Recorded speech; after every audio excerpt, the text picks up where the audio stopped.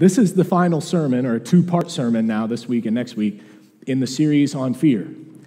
And it is the fear that I think is most important to talk about, and it's the fear that appropriately comes at the end of the discussion. That is the fear of divine retribution, or what we might think of as torturous hell, or God getting back at us for all that we've done. That fear, which some of you may think sounds odd, and it should sound odd, by the end of the sermon, I hope you feel like it sounds completely false, but that's not going to change the fact that coming into right now, we are, many of us, afraid of it. We're afraid of God getting even with us for the wrongs we've done. Or some of us grew up thinking God would do worse than get even. That would only be justice. He's going to do more than that. He'll exact revenge and torture us forever on a bed of hot coals. That's what many of us think, or we were taught to think. So today, talking about that, which is a pretty big deal, is, in my place, an act of defending the goodness and character of God, which I take very seriously. I don't think God needs me to defend him. I think it was C.S. Lewis who said, you just unlock the cage. You don't have to guard, or you don't have to defend a lion. You just unlock his cage. Some catchy thing like that. But that's not the point. The point is my job is to speak from the pulpit on behalf of God and to share God's word. And the problem I deal with is the fact that most of what you believe about hell and judgment and punishment from God is not in God's word. It's make-believe, it's speculation, it's human creation. And so I want to defend the goodness of God. I'm not going to pretend that there aren't punishments for sin. We'll talk about that. But I am passionate about the character of God, so passionate that this could be a 2-hour sermon. And instead, I'm going to try to make it 2 35-minute sermons, something like that. But this is only part one. So there's stuff I want to say today, and I have to wait and say next week. So please come back next week for the rest of it. I just can't fit it all into one. But before we say anything, would you pray with me? God, we are approaching topics that are really important to a lot of people. And I think this could be one of the most important sermons I've ever preached. And so I pray that you would speak through me and around me if necessary, that your truth would be proclaimed, that your goodness might be known, that your love might be experienced, and that freedom in Christ might be felt by those who have been held captive to fear for far too long. May we see in Christ the living God who is compassionate and merciful. And may we reject the human concepts that lead us to fear and shame. In Jesus' name we pray. Amen. My favorite verse in all the Bible, and I don't say that lightly. I have a lot of favorite verses in the Bible, but this is my most favorite. It's 1 John chapter 4, verse 18. My favorite biblical author is John, the Apostle John. His gospel and his letters are my favorite books in the Bible, so I'm biased.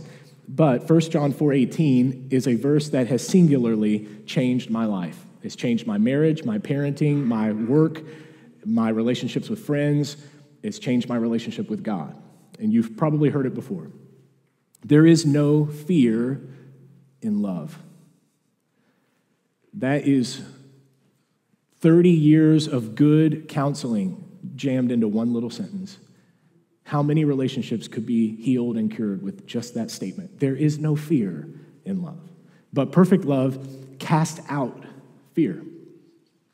And then people stop and they don't read the next half of the verse. But it is equally important because we don't really know what they mean by fear until John explains what he means by fear. Fear has to do with punishment. And whoever fears, meaning anyone who's still afraid of punishment, has not been perfected in love. That is an indictment against many of us in this room. If you are still afraid of punishment, then God's love has not perfected you yet. But the goal of perfect love is to perfect, and to perfect you is to remove every ounce of fear, which is rooted in the fear of punishment.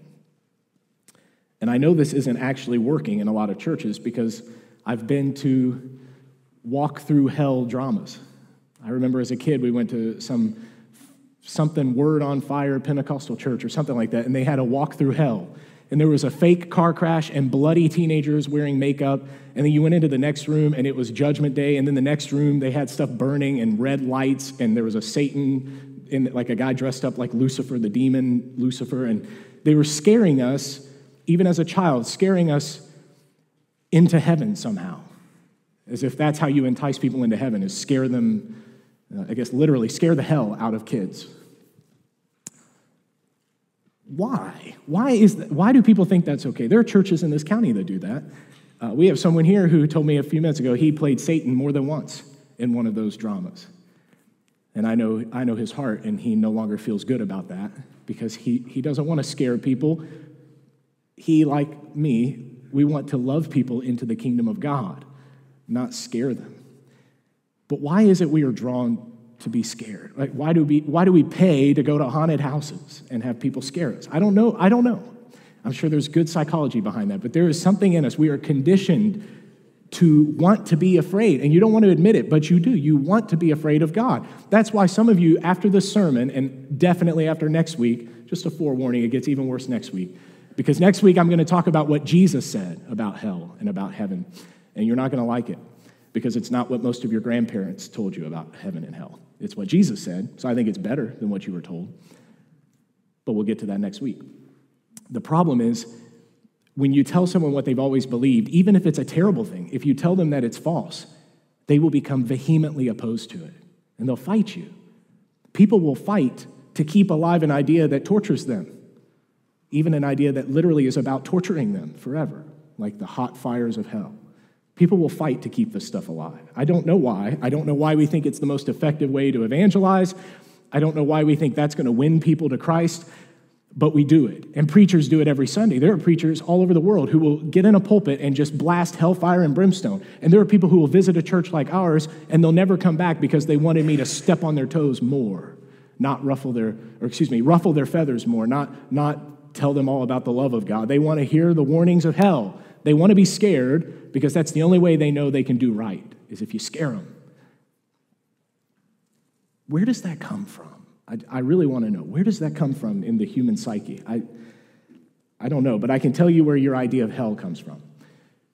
It's a conglomerate view. It comes from Dante's Inferno, much later Milton's Paradise Lost. It comes from tapestries and murals that were created or painted all through the medieval period. It comes from an era of time when people were less and less educated in feudal systems. They didn't read, they didn't write, they just believed what they were told or what was presented in stained glass windows and painted on murals, and they were scared to give the little money they had to a corrupt governmental church that ruled over the land and to do what they were told, or else they would be eaten by the demon Lucifer and burned forever on hot coals.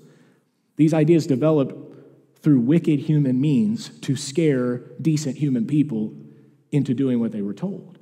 But over many more centuries, it became commonplace thought that that's just hell, that's what it is. And why wouldn't a good and benevolent and gracious God create a place to torture most of his children for all eternity? And no one ever seems to stop and think, that sounds crazy. You're telling me God is all good and all loving, but most of his kids are going to be tortured on hot coals forever, and that's what he wants? Raise your hand if you ever thought that sounds kind of crazy. Please. Some of you are like, I can't raise my hand. You're going to think I'm a heretic. No, I think that's heresy. I think that sort of teaching is to blaspheme the goodness of God, to present a good God who would want to torture his children forever. That's ludicrous, and it's not what the Bible describes. That's a man-made creation. And it troubles me not just because of what it implies about God, which is the most important problem, but second to that, it creates a place of complicity where people feel it's okay to be mean and abusive. This kind of teaching results in all sorts of misogynistic abuse of spouses. It results in the abuse of children.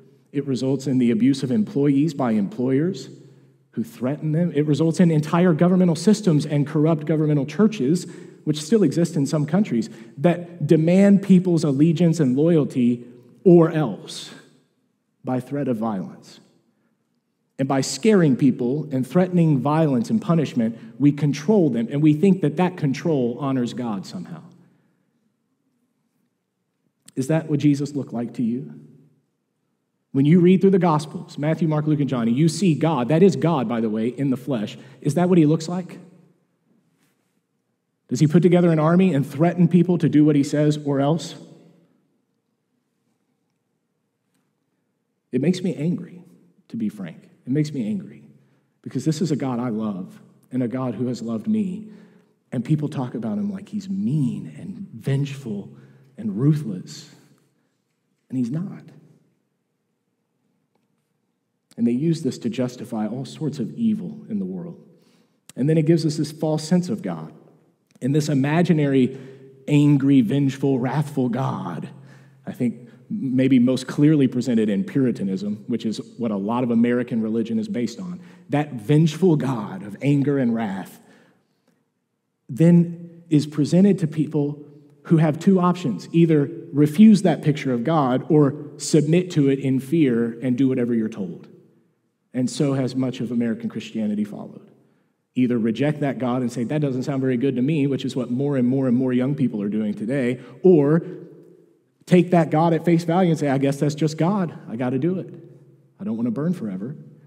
But what if there is a way of digging deeper and discovering a God who is true and biblical, who doesn't torture people but loves all of his children? And we're not talking about a God who ignores evil, who lets violence go unpunished. We're talking about a God who is a good parent, who disciplines when needed, but ultimately to love and heal and help and restore. And I think that's the God we see in Jesus. In Scripture, that's what we find. Not this imaginary view of God who's almost waiting to kick you out of heaven, as if he doesn't really want you there, so as soon as you slip up, get out of here. Instead of that, we have a God in Christ who invites everyone to come and makes a way so that all can be saved, and who says explicitly, desires all to be saved. That's what Paul says in Timothy, 2 Timothy. So either there is a God who meant what he said and loves all of his children and wants them to be saved, or there's this other God we've made up that hates a lot of his children and wants to torture them. And you have to pick which one you believe in. You have to decide. And your children and grandchildren will be impacted by the one you select. But as for me and my house, we will serve the Lord of Scripture. And in Scripture, God gives punishments as discipline and correction to help. The same way a good parent might spank or put a kid in timeout or do whatever they feel is best to help that child to be the best person that child can be. But I can tell you as a father, I don't want any of my 3 kids to be scared of me, and I certainly don't want to torture them forever. I want to help them. And sometimes that means yelling at them, and sometimes it means putting them in timeout, but only because I want to help them, only because I love them so much. And I'm just a human father. Everything God does is intended to make us better. And if you really believe that, then why would you fear God's punishments? Consider Jesus. Again, we'll look at what Jesus taught next week, but just consider his life. He went into hellish situations, and he showed what heaven looks like. He did not come into the earth and bring the judgments of hell upon people. He came into hell and showed what heaven could be, what heaven will be. And he invited people in. And he even prayed, let your kingdom come, your will be done on earth as it is in heaven. Jesus could see people were already in hell. They were already in hellish environments, and it was only going to get worse if they continued to reject God and his loving offer. And so Jesus made a way to fix it, not to send more people to hell. Does Jesus strike you as a scary figure in the Bible? We'll talk about him next week. I can't do this. I did this last service, and I went way too long. He's not scary, okay? Jesus is not scary. The only scary thing he did was help poor people in the temple when they were being cheated, trying to make sacrifices. And he said, you're ripping people off. You've made this a den of thieves and robbers. It was supposed to be a house of prayer. That's the only time he seems scary. And even then, he hurts no one and he helps the poor. Not very scary, if you ask me. But you might ask, what if we take that away? What if we remove the scariness of God? What if we remove it? Then there's no threat of being tortured in hell. If that's taken out of the equation, where's the incentive to do good and to do right? And as Jesus often does, I'll ask you a better question instead of answering a stupid one. If I take that torturous hell away, the threat of God punishing you forever, if I take that away and you have no more incentive to trust or obey God, and my question is, do you even know love? And I would certainly say you don't love God. If your only incentive to serve God is the fear of burning forever, then you don't love him. We would say that about a marriage, about parents and their children, about employees. If you only did what you did for fear of being destroyed forever by not doing it, then there's no proof at all that you love the person that you are doing it for. This is just common sense, right? Am I saying anything that's blowing your mind right now? I think this is stuff you've all thought about on your own, but no one has the guts to say it out loud. It doesn't make sense. If the threat of punishment is the only reason you do good, then you don't really do good. You just avoid punishment. All I know is that you're afraid of burning forever. I don't know if you love God. I don't know if you love me or your other neighbors, which happen to be the two most important commandments. Fear cannot be the basis of a healthy relationship. Jesus knew that. And many of us who are married or have kids know that too. Fear cannot be the basis of a healthy relationship. Just to be clear, we're not taking away the reality of God's punishment. God does punish, but he's not practicing torture or retribution. We're reframing the punishments of God. He disciplines and corrects and makes right, just like a good parent. Good parents discipline. We know that. But they don't abuse. We call that abuse because it's wrong. It's not good parenting. It's abuse. To take your power. We know an adult can shake a little baby, but we don't do it because it's evil. But we say that's what God does. Takes little children who don't know any better and he just shakes them to death because they won't quit crying or screaming or pouting. What a sad and deranged view of a good God. God doesn't do that. God doesn't do that. He does discipline in ways that are appropriate and at times when necessary. But even that he does out of love because God is love. He can do no other. There is no hatred in God. There is no evil in God. But the Bible says God is not to be mocked. The Bible speaks so highly of justice. You can't read through the prophets of old and not see the value of justice. You oppress the poor. You take advantage of the needy. You disregard the needs of the widow and the orphan, and God's coming for you because he cares about his children. But he isn't coming to torture you forever. He's coming to fix it and to make it right. He punishes sin because only the righteous can inherit God's kingdom. He has to purge all evil because if there's any evil left, then heaven wouldn't be heaven, would it? It would just be this again. So he's got to get rid of the evil, and that requires correction, but it's never torture, and it's never God trying to get even. The only time God talks about getting even is when he tells us not to do it, because that's his job. Don't worry about it. God will take care of it. I think of the words found in Hebrews 12:11. For the moment, all discipline seems painful. I would argue this applies also to treatments. For the moment, medicines and treatments and therapies seem painful. If we think of sin not only as behavior, but as a sickness of the soul, this still applies. Nobody wants chemo treatments. No one wants to lose their hair and feel sick to their stomach every day. But sometimes that's what it takes to fight off something worse. That's corrective behavior. For the moment, all discipline seems painful rather than pleasant, but later it yields the peaceful fruit of righteousness. Meaning, in the end, it's for your best. In the end, treating the greater illness, the greater sickness, punishing something that could lead to real death and suffering forever. The great irony is the only reason God punishes sin is because he doesn't want you to be tortured forever. And some of you think that he's just waiting to torture you forever. How crazy is that? I heard people say God hates sinners and that we should quit saying God hates sin, he doesn't hate the sinner, because God hates sinners. No, you're wrong, because you cannot hate sin and sinners. It's a logical fallacy. I either hate sin because of what it does to sinners, or I hate sinners, and therefore I appreciate sin because of what it does to them. But I can't hate both. That's like saying I hate cancer and I hate cancer patients. You can't. You either hate one or the other for obvious reasons. You hate cancer because of what it does to cancer patients, or you hate cancer patients and you don't really care about cancer because you don't like those people anyway. Does that make sense? You nod with me. I need to know that you're with me right now. Okay. So God cannot hate sinners, or else he wouldn't actually hate sin. Make sense? Okay.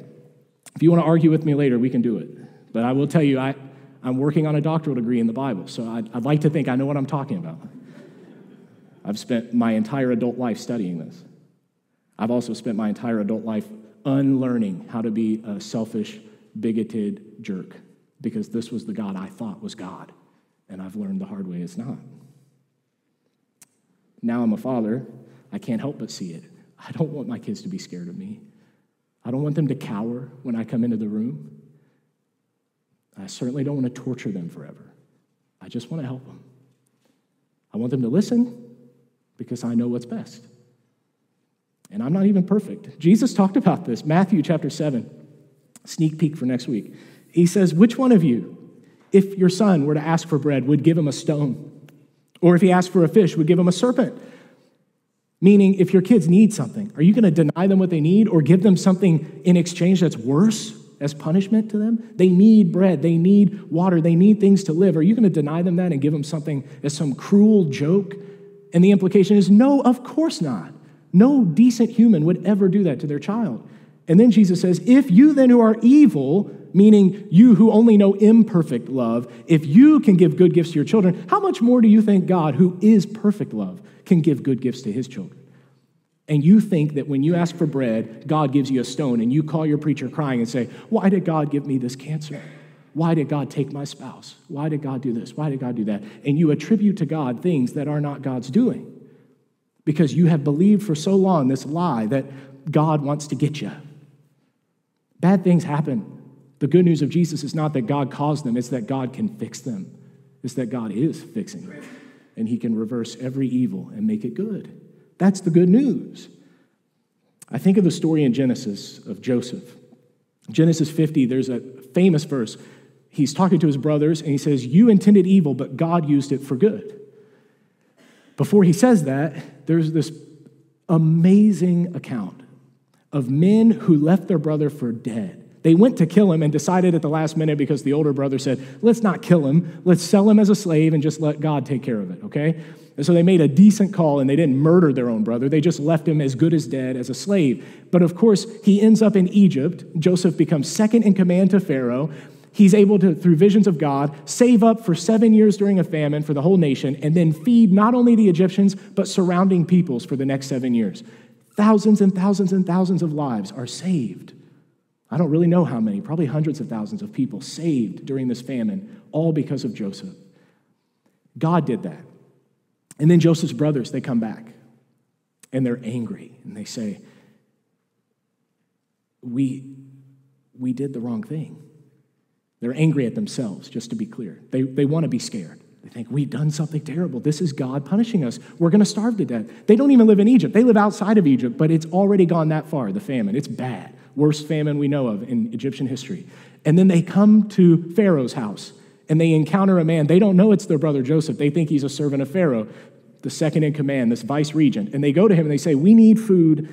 Our family, our old father and our families, they're all starving. We're here representing our families. We need food. Please, can we have some food? They're begging, but deep down, they know they're not going to get it because this is what they deserve.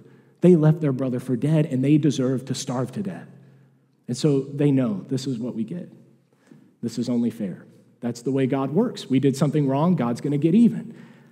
And then later, after some tests and trials and interesting things Joseph puts them through, he keeps their brother in prison for a while, and they have to go back to their father, and he's devastated. And then reluctantly, he sends them back when they really are about to starve to death. And you can read the story in the later chapters of Genesis, but there are trials, there are twists, there are turns, there's times of proving and testing. There's no doubt that there are some interesting things that happen.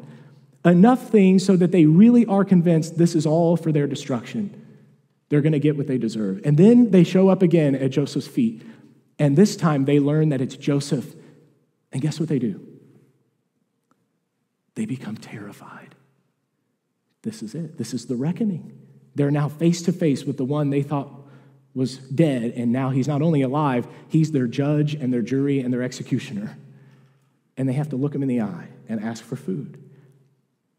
And they're devastated, and they think, he's going to kill us. And Joseph hears. He hears them say, he's going to kill us. This is because of what we did. And it says Joseph had to go in the other room because he couldn't control himself from weeping. That's Jesus. Joseph is a type of Christ. He's pointing us to Jesus, who is a greater Joseph. Jesus, who sees us come before him, realizing that's the one we crucified, and now he's our judge. He's our jury. He's our executioner. And we're going to get what's coming to us. This is what we deserve after all the wrong we've done. And Jesus walks out and he weeps. And he prays, Father, forgive them. They don't know what they're doing. And Joseph comes back in and he says, I don't want to hurt you. You're my family. I want to save you. He doesn't just feed them, he moves them into the land of Goshen, which is a land flowing with milk and honey, we might say, a place of blessing. He moves them into a space of blessing. He doesn't just keep them alive, he helps them flourish. If Joseph, a human being, could show that kind of forgiveness, if Joseph, an imperfect person, had that capacity to forgive and to bless his enemies, do you not think God in Christ has all the more? Do you not believe that Jesus is more gracious than Joseph? And yet here we stand, like the older brothers, thinking that this is what we get. This is what we deserve. And I think God is brokenhearted that we would think of him that way.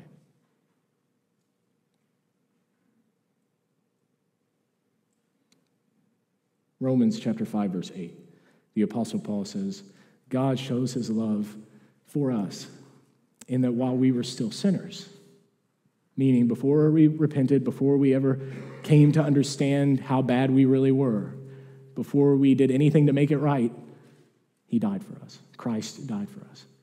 That's a very famous verse. It's the root of much Calvinistic theology, which is all about salvation by grace through faith, no merit of humankind. And yet, every 5-point Calvinist I know who adheres to this theology, which I believe in this theology. I believe that we are saved by grace. But every person I know who fights for that, still somewhere deep within them struggles to believe it's true, that God really could just love them even while they are his enemies, that he could somehow look past their faults and still care about them and want to forgive them and want to heal them and want to save them.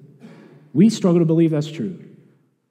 Maybe that's why Jesus said, love your neighbors as you love yourselves, because he knew we don't even love ourselves. And if we can't love us, we can't love our neighbors. And James would say, if you don't love your neighbor who's made in the image of God, then do you really know God at all? Do you love him? And so we come back to the root problem. We don't understand the love of God, and so we don't understand love. And John says, I can tell you about love, perfect love. It casts out the fear of punishment. But a lot of us still lack it. And what do we do with people who reject this love? Because that's a reality, isn't it? People can reject the love of God. And then there is punishment, there's discipline, there's corrective behavior. Like I said, God doesn't just let people off the hook. We're not pretending that hell isn't a reality, but we are reframing it. Hell isn't a place God made with hot coals to burn people. Hell is a space, a vacuum of God's love and grace. And it is only inhabited by people who want to be there. As crazy as that sounds, there are people who will reject the love of God. And in that space of freedom, there has to be that vacuum of God's love. We call that hell. There are people who live in hell who have rejected the love of God. There are people who will die in that hellish place. That's why we pray for lost people, not because we think we could change God's mind and he'll finally let them in, but because we know they are obstinate and they need to let God in. We'll talk more about that next week too. But this place where people go when they reject the love of God, that place we call hell, whatever it is like, and Jesus only ever used metaphors to describe it. Whatever it's like, I can tell you this, it's not meant for you to fear if you have accepted the love of God. Hell is not a threat for believers in Christ. It is a space inhabited by people who reject Christ. So if you're in this room and you care about Jesus, you love Jesus, you want to be with Jesus, you should not fear punishment. Because the only punishment would be for you if you don't want to be with Jesus. And even that punishment is corrective so that you would want to be with Jesus. So God can show you how stupid you are and how great he is. But that's not the way we think of hell. We think it's God hurting people for pleasure or something, to make him feel powerful. It's just goofy. It doesn't make any sense. We'll get more into this next week, but I wonder sometimes, we, of course, are secure in the finished work of Christ. That's why we don't fear punishment. We know God has made a place for us in his kingdom. But for those he hasn't, those who resist, I sometimes wonder who could resist the infinite and perfect love of God forever? Who could possibly do that? And I don't have an answer. That's why we don't presume to know the judgments of God. We don't presume to know everything about the afterlife, its complexities, and the way that time works in the world to come. That's not for us to understand. And I think it would be safe to quit speculating.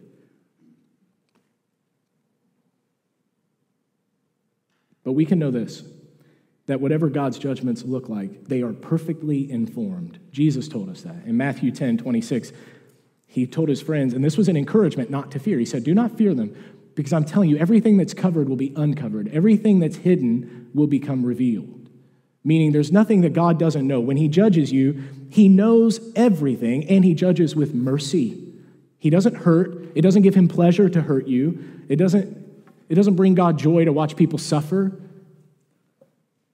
We'll see that again next week, but we need to understand that. God doesn't want to hurt you. He wants to heal you. He wants to help you. He wants to restore you. That's why we resist toxic forms of Christianity. We don't name preachers and name churches here, but we generally present an idea that we want you to stay away from. You don't have to stay at this church forever, but don't go to a church that presents a toxic Christianity, that tries to scare you instead of showing you the love of God and teaching you the truth of Scripture. We oppose that because I think it is spiritual abuse. And some of you are here with trauma because you have been spiritually abused. And that's why I'm trying to be delicate and yet serious with this sermon and next week, because this is real stuff that has impacted many of your lives and your children and your grandchildren, maybe even great-grandchildren. Jesus says we don't have any reason to fear. The early church left plenty of room for Christians to consider how deep the goodness of God could go, to plumb those depths, which of course we cannot really. But it was much later that people began to confine God to those narrow boxes of revenge and retaliation. We started to put God in a box that looked very human and less divine, and we made God just like one of us, but amplified. That's paganism, to make a human being into God and pretend that's God. That's paganism. God isn't human. He's better. He's more merciful. He's kinder. He's more gracious, more patient. He's good. The early church left room for that, but over the centuries, we've grown accustomed to this false, imaginary view of God that is so toxic. In the 2nd century, Clement of Alexandria wrote that if God is good and if God is able, do you believe those two things? God is good and God is powerful. He's able. Okay? Then God will restore even his enemies. Meaning God can't lose. Martin Luther questioned that at one point. He questioned what it would look like for God to have a few select people in heaven and Satan to win and have all the rest of them in his kingdom of hell. And that would make God seem to be the loser, wouldn't it? You think about that. Only decades later, Origen wrote these words about a human soul in opposition to God. Quote, its end won't be destruction, but ceasing to be an enemy, end quote. Meaning, of course, this was in the earlier church, but some of the earliest lead thinkers of the church and greatest preachers and bishops of the early churches agreed almost unanimously that the greatest form of God's victory would be not to defeat his enemies, but to convert them into his friends. And wouldn't you agree that that is a greater sort of victory than just cutting them down in cold blood, but rather to convert them into your friends, to bring them onto your team, to increase your army and make you seem more glorious? I agree. I think that's a better victory, and surely God will have the greatest of victories. And so they left room for us to think about that. It was much later that people started to push back and say, you can't leave that kind of room for grace. That's unrealistic. If you don't scare people, how are they going to do right? And Jesus sits back and says, if you scare them, how will I ever know they love me? Really. Gregory of Nyssa, who's one of the great Cappadocian fathers, probably my favorite early church father, he's responsible for a lot of what we consider creedal Christianity, or what we believe to be orthodox, true Christian belief, things like God, the Father, Son, and Holy Spirit, things like the death and resurrection of Jesus and promise of his return, things that we consider just obvious marks of true Christian faith. He was responsible for writing a lot of that and composing it with others. Point being here, he one time wrote, and some others agreed with him, that God's love is so powerful, even Hasatan, or the accuser, not the demon Lucifer from a tapestry. We're talking about this angelic figure that's actually in the Bible named Hasatan, the accuser, that even this character in Scripture couldn't resist God's love forever, and even he would one day serve God and become faithful to him, that even he would become a friend of Yahweh. No one talks like that anymore. I bet you've never heard someone say that God is so powerful, so loving, that he could turn Satan into his friend. You never heard that. But don't you think that could be true? Isn't God that good? Isn't he that powerful? Why would we limit what he could do? And it's because we are conditioned to fear. How could these early church leaders, and I think the authors of the New Testament, especially the Apostle Paul, who was so hopeful that many and many, many more would be saved, how could they think this way about the enemies of God? Well, first of all, Paul was an enemy of God, so he knows firsthand that God loves him and loved him even when he was Saul of Tarsus. While yet an enemy to the cross, he said, "Why do you persecute me? Why don't you join my team, Paul?" Paul's story is this story. So he gets it. So does John, and so does Peter, James. They all get it. And the early church got it. At least they tried to understand it. But then over time, we've calloused ourselves against this goodness. How could they hope? It's because they believed God was not just good, but absolutely good. That he was not just loving, but he was love perfected. He is perfect love. And if you believe that, it changes everything. Because if he is perfect love, then to be with him is to be without fear. Because perfect love drives out fear. Fear has to do with punishment. And if you fear punishment, you haven't been perfected in love. Would you stand with me and we'll wrap this up? I wonder if you're convinced. I know it's only been 30, 35 minutes, something like that, but we'll have more next week. But at this point, I hope you're coming around to the idea that you're starting to think differently about God. Maybe you were already there. Maybe you're light years ahead of me in your understanding. But this was a long journey for me, and I'm trying to do it in 2 Sundays with you.